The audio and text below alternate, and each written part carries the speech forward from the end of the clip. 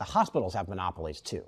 And they're nonprofits, and they don't really face a ton of competition because healthcare is really like a regional product, right? Wherever you live, you're not going more than 30 miles to see a doctor. So when you think about competition in healthcare, you say, oh, look at all these different health systems, and there's no one big player, but healthcare is not a national type of choice, right? Like your choice is basically however far you can get to in 20 minutes. These aren't enterprise businesses that are trying to like grow and make money and be profitable, and they're competing against 900 players. It's not like players. restaurants, which also have local constraints, but there's infinite choice of like restaurant. And so the digital adoption of getting internet in the restaurant was going to happen from a customer experience Yeah, because standpoint. the restaurant down the road is doing it. And then you're like, shit, I'm going to lose all my customers. You have literally like competition on your block. Yeah, and I don't know how many restaurants there are in New York, but let's say 20,000 maybe. It's one of the most competitive industries in the world. But health systems, there's 8 in New York? And Yeah, and New York City is one of the more competitive markets in the US. So I think the point was like, and like these hospitals and doctors' offices were not going to do this organically.